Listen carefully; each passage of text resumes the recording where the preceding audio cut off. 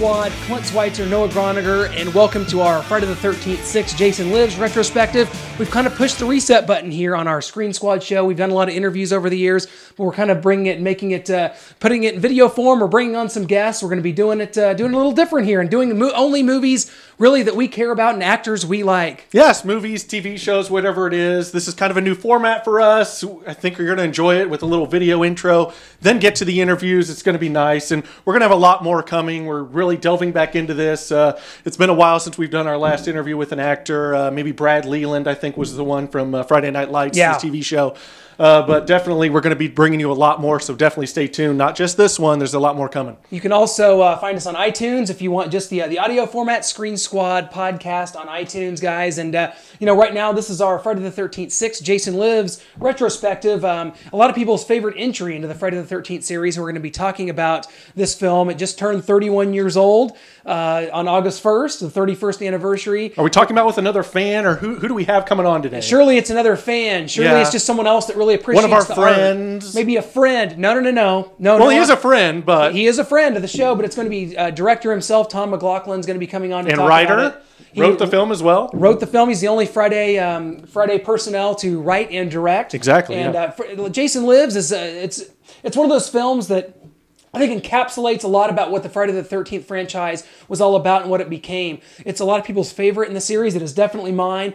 I think it was because it poked fun. It did not take itself too seriously. It was satirical in a lot of ways, and a lot of people really enjoyed the humor element, the gothic horror element that Tom McLoughlin was able to bring to it. We're going to ask him about that. Jason Lives, I think, to me, is the definitive Friday the 13th film. I think you said that was the first one you saw, so that kind of holds a special place in your heart, and that's your favorite. It's a lot of other people's favorite, too. Even people that didn't, that wasn't their first one they saw. It's still people's favorite. I'd have to say it's my second favorite, maybe for the only reason I saw 2 first, and 2 is a strong one. It's one that holds up. It's not like I saw 5 first, or Jason Goes to Hell first, so that's my favorite. Thank goodness. That's my favorite one of all time. I love the changing bodies and the thing going in people's mouths. It's such a great film. But well, I think, and Jason Lives, and a lot of it is the pop culture element. Tom McLoughlin was able, because as a rock and roll guy himself, we're going to talk to him about his band. He has a band called The Sloths. We're going to talk to him about that. But you see our shirts right now. Alice Cooper had 3 songs on the soundtrack. I'm a huge Alice Cooper fan.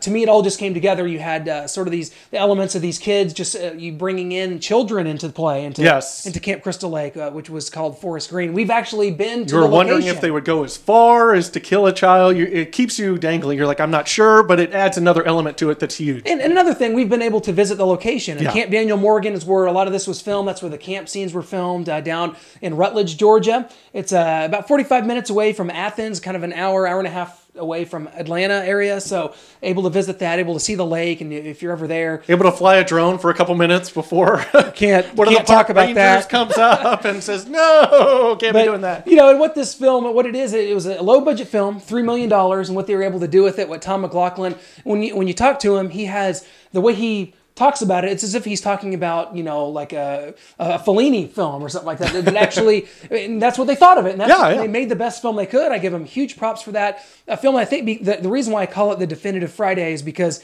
what came after that, it set the tone for what the zombie undead Jason was. The video game, the Friday the 13th video game, I think a lot of it was modeled after the story in part 6 and the kind of going around to the cabins and the kids being involved. And that game was a hit for NES, certainly. And of course, now Tom has come back to do some work on the latest Friday the 13th game, which has gotten great reviews. Yeah, and you mentioned the pop culture aspect. You talked about Alice Cooper. Yeah. Also, Arnold Horseshack from Welcome Back, Kotter, a big pop culture thing in there. Ron Palillo was Tom Matthews' friend in it at the beginning, and he didn't last long, but it was great to see him in there. And just the beautiful shots in this thing. I agree. You have the stunt of the RV flipping on its side, Jason coming out, standing on top of that with a fire around it. Other shots of kind of the counselor talking to Nancy. She stands up and Jason's in the mirror in the window looking down on both of them. Just beautiful shots in this thing. Some things that maybe didn't quite work for me, but the film stands. It's such a small detail, and like you mentioned, they needed more kills in this thing. So the paintball scenes and how that didn't quite fit for me, but they need more kills. They need him to get his weapons. How's that going to get done? And so in that aspect, it does work. We want to welcome our guest here on the Screen Squad as we continue our Friday the 13th Part 6 retrospective. It's crazy. Tom McLoughlin, welcome to the show. And man, I tell you what, it is unbelievable. Friday the 13th 6 just turned 31 years old as of August 1st, I believe. So that's kind of crazy. Man, you have no idea. I mean, is this like before you guys were born? Yeah, we were. I was 84. No, we were both 84. So it was right after we were born. So we grew up with this film as if it was a young brother or sister. It was it was just one of those things that was part of the lexicon of our upbringings, good or bad. You could be blamed for that, possibly. Yeah, I know. But my parents blamed Universal Studios for.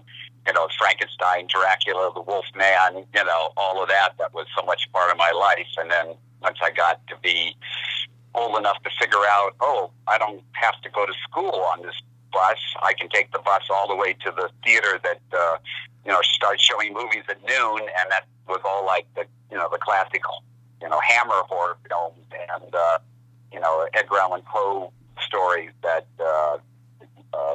Roger Corman was doing. So, yeah, I same thing. I'm in a very corrupted youth. Well, that's a big part of it. That's why we're here right now. We all either enjoy the film or made the film, and here we are. What I've always wondered, because you are one of the few Friday directors that actually also wrote the script for the film. So you're the writer and director of Part 6. Well, there's two things, for either you guys or if you want to, put it out there to your, fans of your site and all that is, if you go on YouTube, there is a 6 minute short documentary that they did as a supplemental thing for Camp Crystal Lake Memories, and it's called on YouTube Legends Never Die, Hollywood Forever. And basically what that shows is me at the Hollywood Forever Cemetery and telling you, how I wrote the script there and also kind of what my plans are after I'm gone. And it really gives you a kind of a, overall idea of what was happening there. The other thing is the book that Joe Maudry did called Strange Idea of Entertainment, Conversations with Tom McLoughlin. And he spent like 3 months with me, and he mined so much stuff, out of the process of how that movie came together. In fact, all the films I've done, he went into, and television things that I did. And the one really cool thing he did is he put the actual treatment for my Friday the 13th in the back of the book. So fans can read that and see how exact, the movie, followed that treatment. So I was, very fortunate that I had Frank Mancuso, who was, the executive producer on the film, really allowing me, to take, the ideas I wanted. And all he asked of me is bring back Jason, and if you're going to put comedy in it, make fun of him. And I said, no, I have no intention of making fun of him. I just want the characters to have a sense of humor. And I want my approach to have a little kind of sly wink at the genre itself. Well, can you talk about some of the lessons you learned? You mentioned during the DVD commentary how you learned from Frank Capra, just kind of making elements part of the story. You can see just the wind, the leaves, the lightning, and also just that there are no rules in filmmaking, only sins, and the cardinal sin is boredom. Yeah, how do you know that quote? That's great. We just watched the DVD last night. It's brushed up. Yeah, I was very fortunate to actually have a friendship with Frank Capra. So I got a lot of the stuff that he had in his book, and then just reactions to the next movie I did after Friday, which was Date with an Angel. And so it was great to have him be in my life and be such an influence. But the main thing I got from Capra is that it's a people-to-people medium that we're dealing with here, and if you like the people, you'll like the movie. And so I was very, very, very headstrong on trying to make enjoyable characters, then bring in the element of children, which they've never had in the Fridays, and I don't know if anybody's done it since on the franchise. But for me, it was like, oh my God, they're not going to kill kids, are they? And I thought, that and that moment of Jason looming over the little girl, Nancy, was just sort of, classic nightmare, for a child, to have the monster in the room and looming over you. And then he wasn't going to do anything. He was just staring, because, it's like he hasn't seen a child before, kind of thing. And so when he disappears, then she does the thing that all kids do. Either you check in the closet, or in her case, look under the bed. Is that where the monster went? So, they were elements of humor and kind of classic Gothic horror that I tried to put through that, film. And in the same way, like you mentioned, elements of wind and rain and, the sense of storm coming, all those different things that kind of were also, dark elements that made the film all the more in that kind of classic Gothic fashion.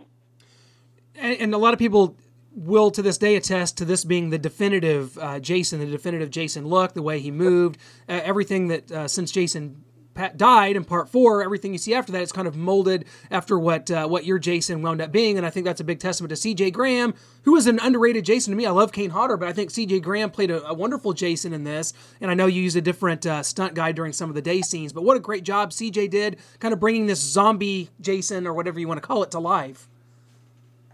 Yeah, Dan Bradley, who we started the film with, was both our stunt coordinator and Jason.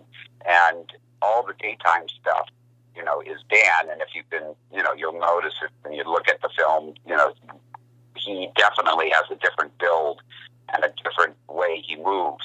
Not, incredibly different, because I have mime training, having gone to Paris when I was 19 and studied with Marcel Marceau. I worked very physically, with roles, either the ones I played myself, or in this case, for Jason.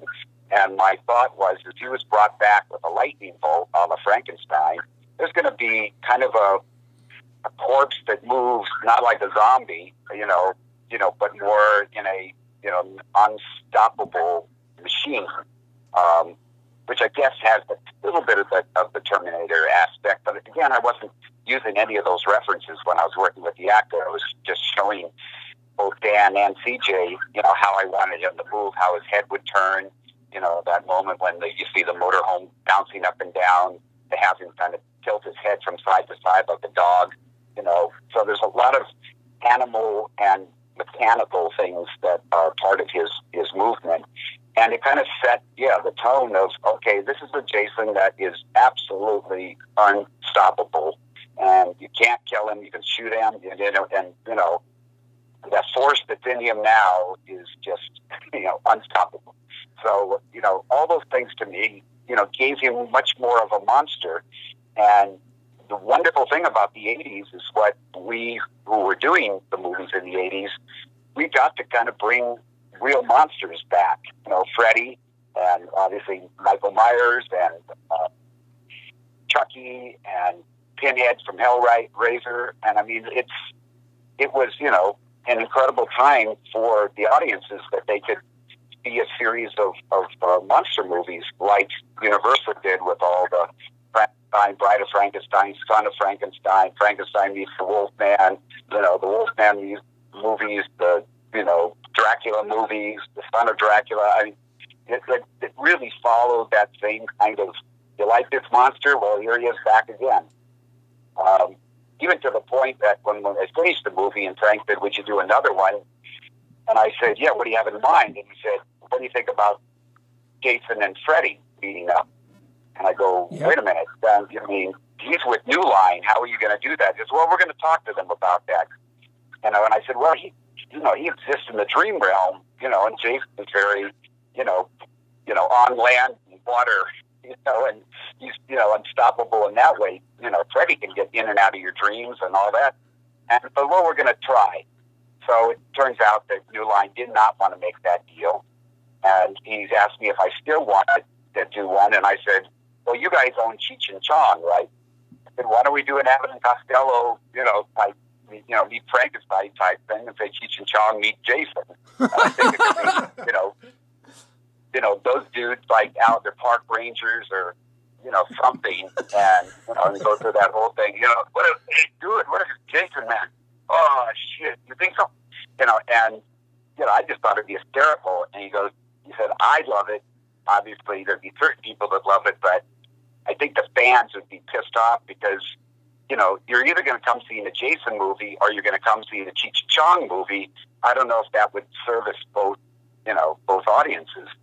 I go, I don't know. It'd be fun to try, And he goes, no, we're on a roll here with yours, so we got to keep the serious tone and that going. So, that didn't happen. But it is, again, kind of that legacy. You create a monster and then you try to find all these different ways to put him into things. And obviously, we almost had our Friday the 13th one. I still think it's going to get made some way, somehow.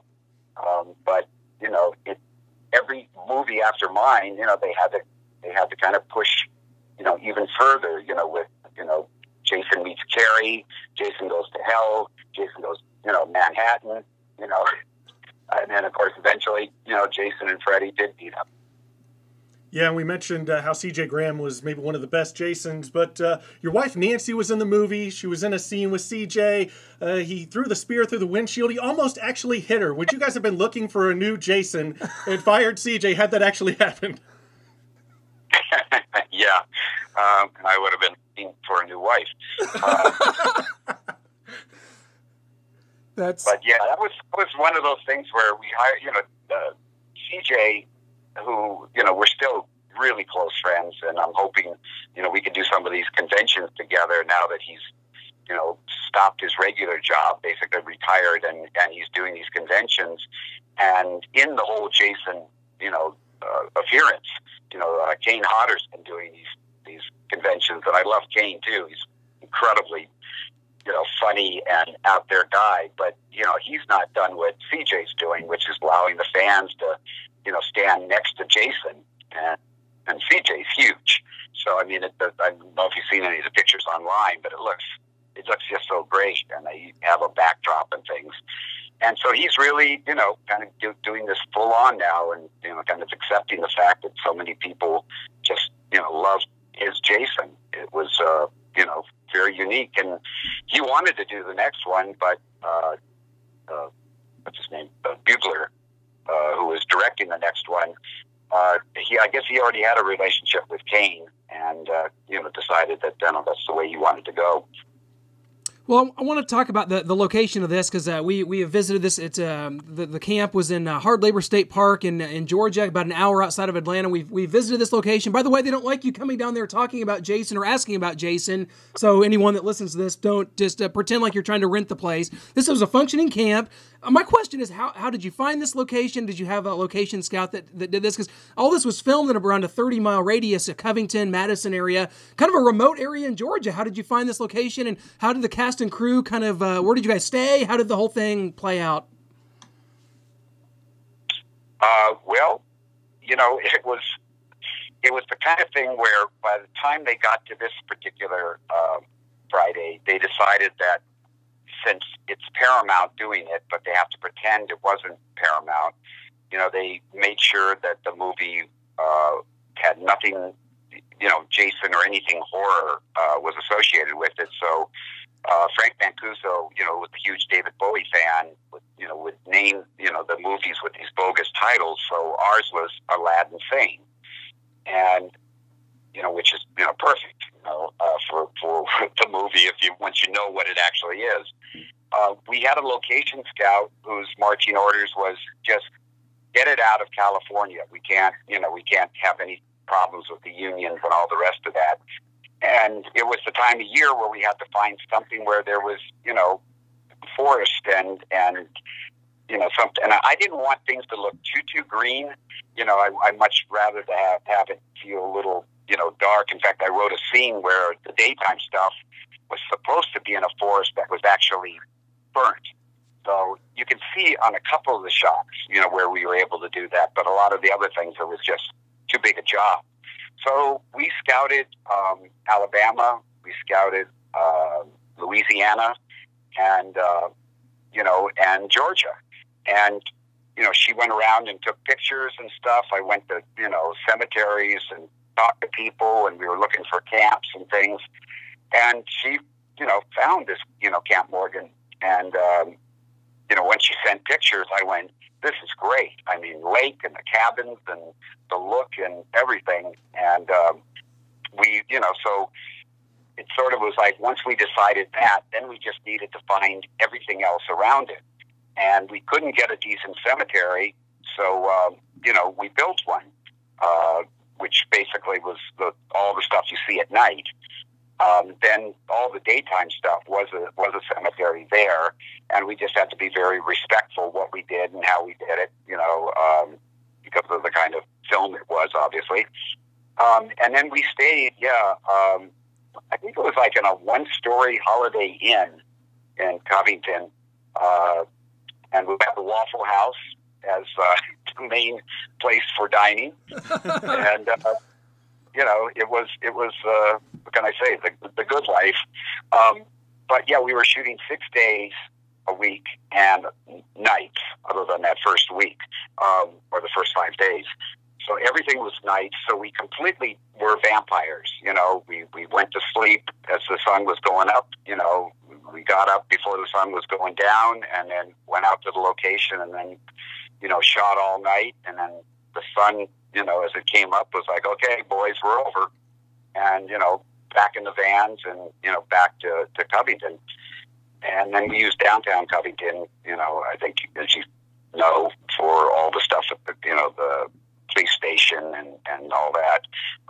So, yeah, we just kind of, worked in and around, and people were incredible. The people that we had from there locally that were working with us, were lovely. The kids that we had and their parents were incredibly supportive, which was really a godsend. And we were just very, careful and safe with everything we did. And it was probably, of the 42 films I've done now in my career, that was the most fun by far. Well, although he had a short time on screen, I'd be remiss if I didn't ask about the great Ron Palillo, best known for his role as Arnold Horshack in Welcome Back, Kotter. Funny enough, he was in that with John Travolta, and he was in your film with Tom Fridley, John Travolta's nephew. How did it come about that Ron Palillo was in this, and what was your experience like working with him? Well, he wasn't what I initially envisioned for the character. The character of Hawes was kind of based on my best friend, who also co-wrote One Dark Night with Michael Hawes. And so I was looking for kind of more of like a buddy, like my friend was, just as a kind of a tribute to him. But then, the casting person said, what about Ron Palillo? And I said, Horshack? And he said, yeah. And I went, because I did this with my first movie, One Dark Night, Adam West's name came up. And I go, really? Batman? And he goes, well, he can do other things. He's a good actor. It's just no one will cast him. And that was the reason I cast him. As soon as somebody said, oh, no one will take him, I go, no, fuck that. I'll cast that, man. So same thing, Ron Palillo, I thought, this could be really strange. But then I thought, it's going to be kind of funny and quirky. And I could believe that he would be sort of like the Sal Mineo, companion to James Dean in Rebel Without a Cause. This kind of skinny little quirky guy. And I thought, that kind of works to me. That he's like the nervous Nelly and worrying about what the hell is going on, but he looks up to Tommy. He's a kind of a hero to him, just because obviously he's very driven. Everything that the Ron Palillo character wasn't.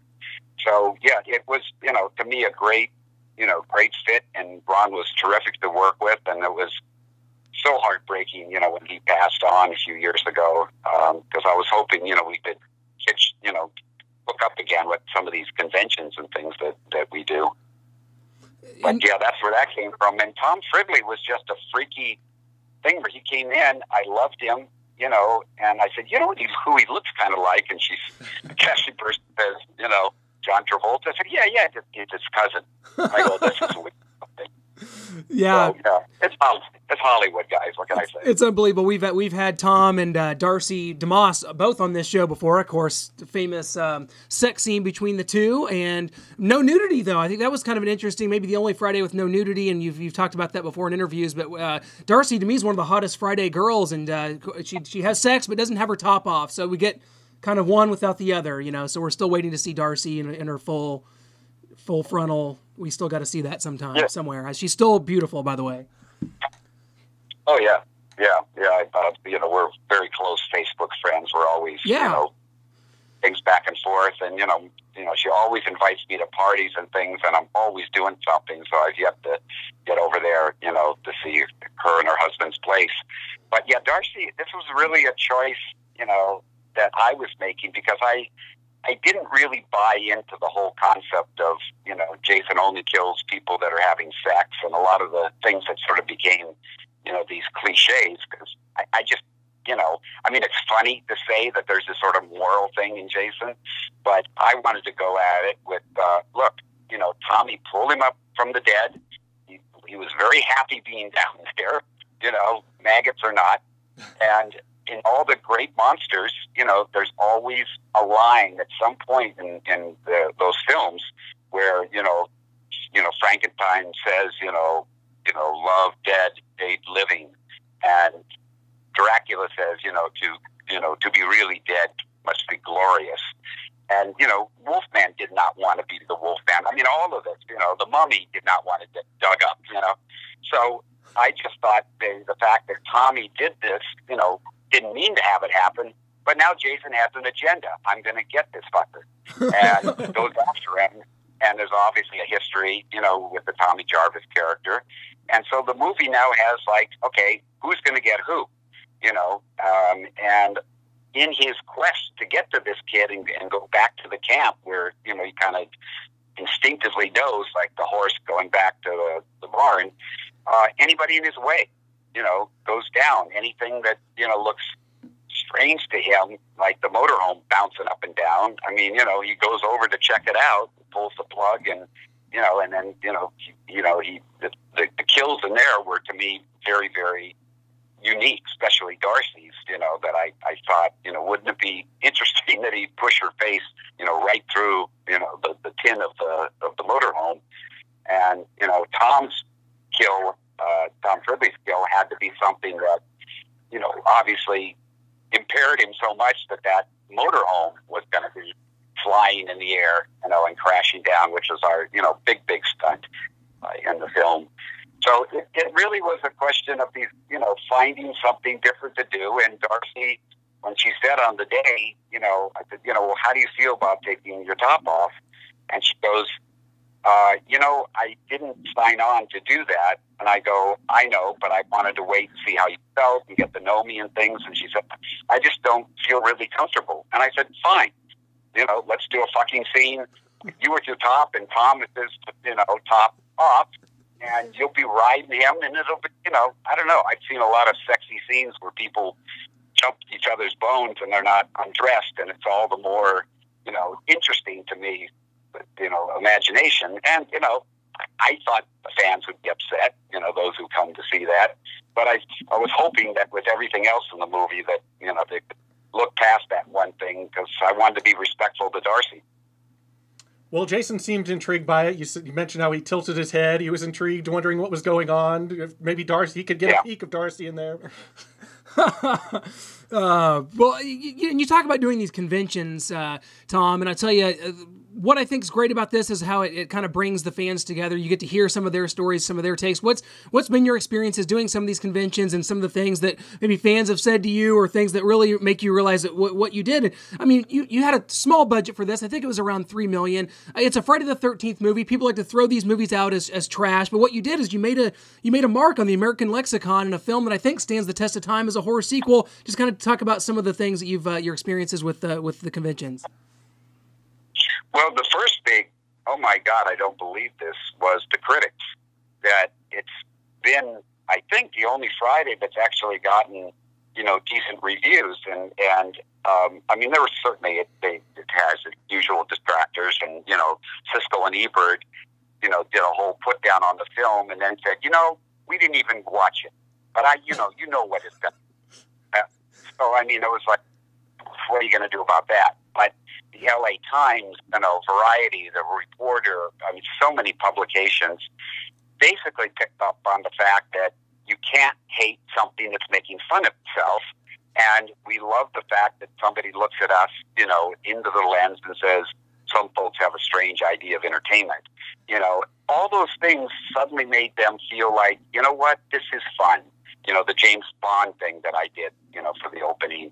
All those things sort of took away, their desire to just tear it up as a celebration of death and naked girls and, many of the things that, obviously Part 5 really kind of celebrated, violence for violence sake. And it's the one film, for instance, Quentin Tarantino, and I mean, it's his favorite Friday, Part 5. And it's like, what? He goes, no, it's pure. It's right. So, there are people like, Quentin that just loves that fact that 5 is to him, exactly what these movies should be. Not that he didn't like mine and enjoy it and all that, but he just goes, if you're going to do a Friday, it's got to be, that nasty. So what I got from, people at conventions or the fan mail, and you mentioned it was 31, years ago that the film, was released on August the 1st. I mean, I get more stuff than I've ever gotten on birthdays, Christmas, anything. I mean, hundreds and hundreds of, happy anniversary and, and Friday changed my life. And it's like, what? But it was amazing because, as a, film fan myself, there are certain movies that just spoke to me at the right time. If you saw it, obviously, because you had a VHS or a copy or, Laserdisc copy or, now obviously DVD and Blu-ray, you would watch that thing and watch it and watch it. I mean, my wife Nancy and I are no longer together, and I have a girlfriend now who was a child of the '80s, and I mean, she has seen that movie over 100 times, and a lot of the horror movies, but this particular one was like her favorite. So it's amazing to be around somebody who's knows every line, and and people when they they have these screenings, and a number of fans wrote to me a couple days ago and said, we're having the screening. Could you jump on the page and talk about it? I said, well, I'm going out tonight, but yeah, let me just thank everybody. And that's like when I looked on the page, they were just going as the movie was playing, and a bunch of them were watching it simultaneously and making, comments on Facebook.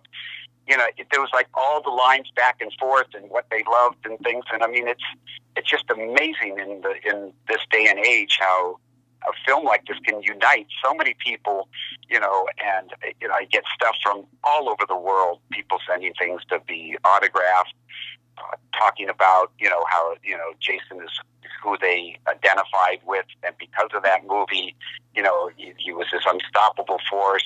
And that's exactly what I felt about, Frankenstein. They gave you a power when you felt powerless.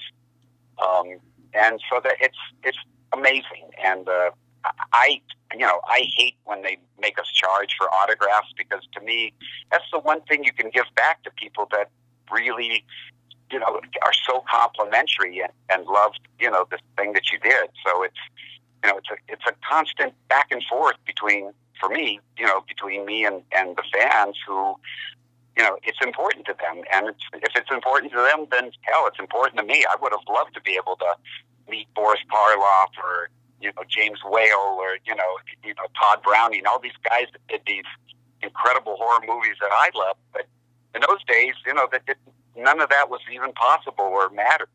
Here I think we can have such a great relationship with the fans and, encourage them to do what they want to do, what they are dreaming to do. And, I don't know, have you seen Friday the Game yet? Yeah, Yes. yeah, and you did a little bit for that too, correct? You Yeah. wrote some segments for that? Yeah, because I wanted, as some people know, I wanted to bring Jason's father into the very end of that movie. And Frank said, and it's in the treatment, and it was in the script. But, the thought is, oh my God, if people think that now it's going to be about Jason's dad and not Jason. And so I understood that, because they were still, worried about what the audience that was pissed off at Part 5 was going to think. So, yeah, the game, they allowed me to do these Pamela Voorhees tapes, which is, takes place the day after Jason, was reported drowned, and police are talking to her, and she reveals a bunch of things that I thought would be really cool for the legacy that go on in there. And when I saw the trailer for the game, I went, God, every other image is from My Friday, which, I take as a huge compliment. That is kind of looked at as sort of the turning point, and, Tom Matthews is in the game. Things like that just make you go, well, when they're kind of doing the history, it's a huge part of it, which again is a huge honor for me. Oh, absolutely. And Tom, I wanted to go back and talk to you kind of about how you brought Jason back with the lightning. Was that kind of your thought process from the beginning? Did you and others have different kind of ideas you guys went through, or was that just what you decided from kind of the start? Yeah, it was just a decision on my part, purely because, I was stealing from the best, Frankenstein. And I thought, if you're going to bring somebody back from the dead, I can't think of a better way than lightning, but I've got to find some way to have that happen that's some sort of crazy logic. And so I, borrowed again from the one of the opening scenes in Bride of Frankenstein, where, I can't remember what the character's name, one of the German characters, that he needs to go down to the windmill to make sure he sees Frankenstein's burnt bones, because Frankenstein was the one who killed his daughter. And, the fact that need to go and see that they're really, really dead is sort of what I used for Tommy. It's like I need to open up that, crypt. I'm going to throw the mask in there, and I'm going to, set his, body on fire, and that'll be the end of it. And of course, he loses it. He starts stabbing him with that, pole off the fence, and then the oncoming storm we've been hearing finally hits, and that just happens to be the thing that gets struck. And, now we have, the resurrection of Jason. And that was actually the first title that I had for the movie, was Jason Has Risen. Yeah. And they thought, Paramount thought it could be taken as like a slam at religion. But they were fine with Jason Lives, which to me is like, we were saying, Jesus lives in those days too. So they let that one go. But, that was pretty much, it was, as I said, taking from the best, and putting it in there, and then kind of making it, obviously he's not Frankenstein, but, those classic horror elements, Gothic horror elements, were all things that, I felt would elevate it into another aspect of the genre. Before we let you go, Tom, you've been so generous with your time, and we can't thank you enough. It's just a huge pleasure and an honor for us, especially growing up with this film as just part of our childhood, which is, again, like I said, that is just lovely, I'm sure, to hear as two children growing up watching Jason movies. I mean, you can't get any better than that. But before we let you go, one thing that to me that stands out is because to me, Jason Lives was a film that two worlds collided for me and kind of made an impact in twofold. One, the horror movie aspect, of course, I went on to become a huge fan, but also the inclusion of the Alice Cooper songs introduced me to Alice Cooper. It turned me into a huge Alice Cooper fan. I've seen Alice live more times than any other band or artist. He's one of my favorites, and it all started with that. I wasn't familiar with his 70s work until after your film. Those songs were a huge part of this, especially given the pop culture at the time. Kind of the 80s rock was so huge, and to bring those songs in, I think added another element to what Jason Lives was. How did you get Alice involved? Well, I got to give you a quick little backstory there. I'm out of the 60s, I was a rock and roll lead singer, and our band, The Sloths, we opened for The Doors, Iron Butterfly, Pink Floyd, Love, Beats, all these groups. And there was also a group at that time called the Nazz. Yeah. And And Vincent from Texas was this dude I knew at Frank Zappa's house. And in fact, I think we actually played on one bill together where there was like 3 or 4 bands, but I didn't really pay much attention to them. But I did talk to Vincent from time to time at Zappa's place. And then, I ended up, leaving rock and roll in '69 when I went to Paris to study with Marceau to try to be a better lead singer performer, more visual than the guys that I idolized at that time, the Mick Jaggers and the Roger Daltrys and all those, incredible bands from England. So, when Alice became Alice, I never saw him live. I had really no connection other than, shit, he's doing what I would have loved to have done, mixing horror and rock and roll. And so by the time we got to Friday, and we were, I was putting in rock music and stuff into it, here again, the wonderful Frank Mancuso Jr. said, listen, Alice Cooper's management has come to us, and they would be interested in, Alice doing a song. And Alice's career at that time was kind of waning a bit. And this was kind of Alice's resurrection, too. Yeah, it was. Jason lives as now Alice lives too. So he did one version of the song, which I thought was really cool, but they didn't think it was 80s enough, so they went back and they added the synthesizers and, the beat, changed up the beat and stuff, which is the version that you hear now in the movie. And then, we listened to that album and I went, can we get some other songs? And it was like, yeah, sure. So, we put in Teenage Frankenstein and Hard Rock Summer. And it just, we tried to find other songs, I'm No Animal, and things that all sort of fit in with that whole vibe. And, when the music video was going to get done, I really wanted to do it, but the record label already had this guy that they always work with, so unfortunately, I didn't do it. So to this day, I've seen Alice now, finally, in performance, which I just thought was fucking amazing. And interesting enough, this upcoming Saturday night, my band, The Sloths, are going to be playing in Las Vegas. We just found out Alice and Deep Purple are also playing on that night. So we'll probably have 10 people and they'll have 10,000. Wow, that is unbelievable. Look forward to keeping up with that, man. Because you and Alice are actually, I think, the exact same age. Not to give the number away. You and Alice, I believe, are the exact same age, which is kind of crazy. Yeah, and he, as I said, he's doing all the stuff that I really wish that if I'd stayed with rock and roll, because I was blowing shit up on stage. I was, making like I set myself on fire. I did all the stuff as I'm doing now with the Sloths. And I mean, our album is called Back from the Grave. So there's that whole tie-in too with, the horror aspect with the things that I'm doing. And when I do a lot of these conventions and shows, I'll do Man Behind the Mask, and I can do Alice's voice. So, we do it, in the kind of classic rock way that, when I first heard the song.